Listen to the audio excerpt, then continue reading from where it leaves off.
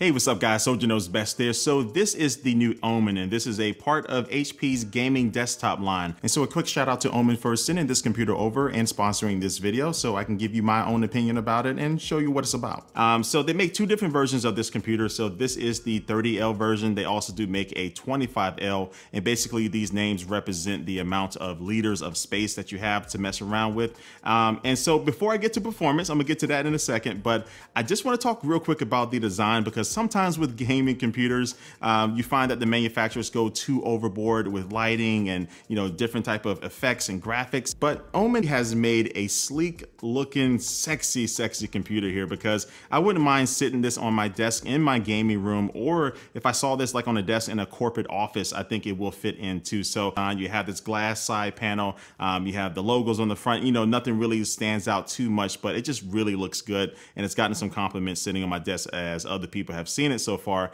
And just looking around this computer, you will find a number of inputs on the back and also at the top, including your microphone and audio inputs, and also multiple USB type A ports, and you will find one single USB type C port on the back. But I do wish they added another one of those on the top, so you just had easier access, especially if you're just trying to plug in a phone or something. And you can also configure this OMEN 30L with a 92mm air cooler or an 120mm liquid cooler. But like most gaming computers, you do have some RGB lighting going on here. So you have some on the CPU fan, and also you have a light right there at the top of this chassis. And then also too, you do have a 120mm front intake fan on this version. You don't find that at all on the 25-liter version, but that one is also going to be RGB. So you can go into the OMEN Command Center software that comes pre-installed on this computer. And so now you can get in here and customize the lights to make them look how you want. So you can customize each one of them individually, and you can have them like randomly change colors and things like that. And this computer also comes with HyperX RAM, which has RGB as well, and you can customize that in this software too. But yeah, RGB lighting, everything else with the design of this computer, I am happy with. So this desktop will live on top of my desk. Yeah, corny, I know, but it will. Okay, so now let's talk about specs. So this computer does have the base level specs that you get when you go to HP's website and you start building your own. And you can mix up the components of this computer, including some from Intel and also AMD and NVIDIA. And so this particular machine that I have here today does have the AMD Ryzen 5 3600 6-core processor. It does have the NVIDIA GTX 1660 Super, and also it does have 8 gigabytes of HyperX RAM. And then it does have a 256 gigabyte NVMe SSD, and then also a 1 terabyte hard drive that's going to be really used for storage. And so I'm not a heavy Super Duty benchmarker, so I'm not going to hit you with a bunch of specs, but I will just show you some of my gaming experience using this computer. And I have to say that just to kind of sum everything up, this is a really good computer for like medium high gaming. Now, medium high does sound like the temperature that you put something on when you're about to cook it, but when you go into most games, you really don't find a medium high setting. You either find medium or high. And I found that with this system, I just use a combination of both. And so for example, when I was playing a game like Apex Legends, I found that I had most of the settings on high because that game runs pretty well on most systems. And I was really happy with the frames per second that I was getting with this computer. And then when I went over to something like Star Wars though, which can be a little bit more demanding, my mix of medium and high settings were more closer to each other with this particular game. So look, you're not going to turn everything on super ultra with this particular setup, but you can play a lot of games. And for me, I was really satisfied with the performance of this computer. But if you do just want to get more power out of this system, you can customize it when you are building it and spend a little bit more money, but you can get more top of the line Intel or AMD processors. And then also for the GPU, you can get up to an RTX 2080 Ti or a Radeon RX 5700 XT. And no matter which configuration you choose, you can always just upgrade this computer later if you want. So next year, if you want to spend some more money and pop a new GPU in there, you can do it. And HP has made it really easy with this toolless entry because it just has a button on the back. You press that, and then this glass side panel pops off. And then now you can get in there, have some fun, and upgrade your system. Now, before we move on, do you hear that?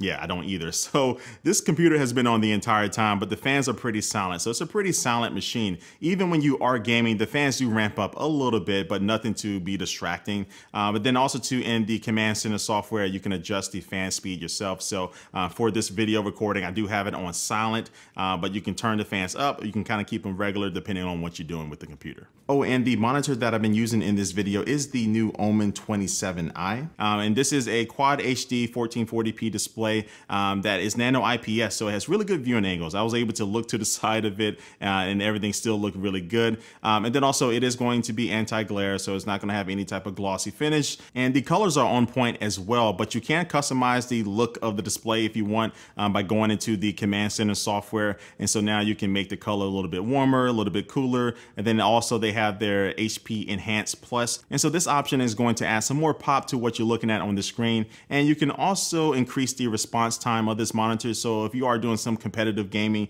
you can turn that up to help you get an edge. Now, I don't need to do that because my skills are always on point. I'm lying. I'm getting older. My response time is getting slower, but you can do that. And this monitor also does have some customizable ambient lighting on the bottom and also on the back. So just like with the desktop, you can go into that Command Center software and adjust that lighting as well. And on the back of this 27.9 monitor, you will find all of your ports, including your headphone port, HDMI 2.0, DisplayPort 1.2, a couple of USB 3.0 ports, and also you will find this joystick that's used to change the settings of the monitor. And this is one of the best ones that I've used on a display because sometimes they can suck, but this one makes it really easy to change your settings on the fly. And adjusting this monitor is super easy just by raising it up and down or tilting it forward and backwards. Now you also will see a spot there on this monitor stand that allows you to place your gaming headset, which is pretty convenient to kind of keep your desk from being cluttered. And speaking of headsets, this is the OMEN Mindframe Prime headset. And this one is cool because it does have their frost cap technology, meaning that it does have cooling tech inside of the ear cups. And these did work because when I play sometimes, I sometimes get sweaty and hot. Yeah, I am one of those type of players. But when I had these on my ears and I took them off, I mean, it was a very nice feeling. And this headset does have some RGB lighting that you can customize. You can customize the EQ in the Command Center software. And the microphone quality was just fine when I did ask people when I was playing, and it does flip up to mute and flip down when you are ready to talk.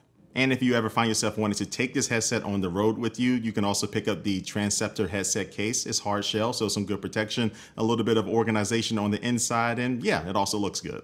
Now, this computer does come with a wired mouse and wired keyboard inside of the box, but they're kind of basic, right? I mean, they get the job done, but OMEN does also have their Photon wireless mouse if you want to get some more RGB in your life. And then also too, it is customizable, so you can pop off some things here and there and swap them out with other things that come inside of the box with this mouse. And it's a pretty comfortable mouse, and it works really well with their mouse pad that they have as well. And this is their Outpost mouse pad. And so this has RGB lighting around the side. Yes, RGB for days, but it also does provide wireless Qi charging, so you can charge your mouse just by placing it on this little point at the top of the mouse pad, and it'll give you about 5 watts of a charge. And instead of your mouse, you can also place your phone if it does have wireless charging and start charging that at the same time while you're gaming. Now, that surface point as far as where you need to place your device to get charged, it is a little small, and it did take me a little while to get used to it, so I find myself like placing it down and making sure I watch to make sure that little indicator light on the front activates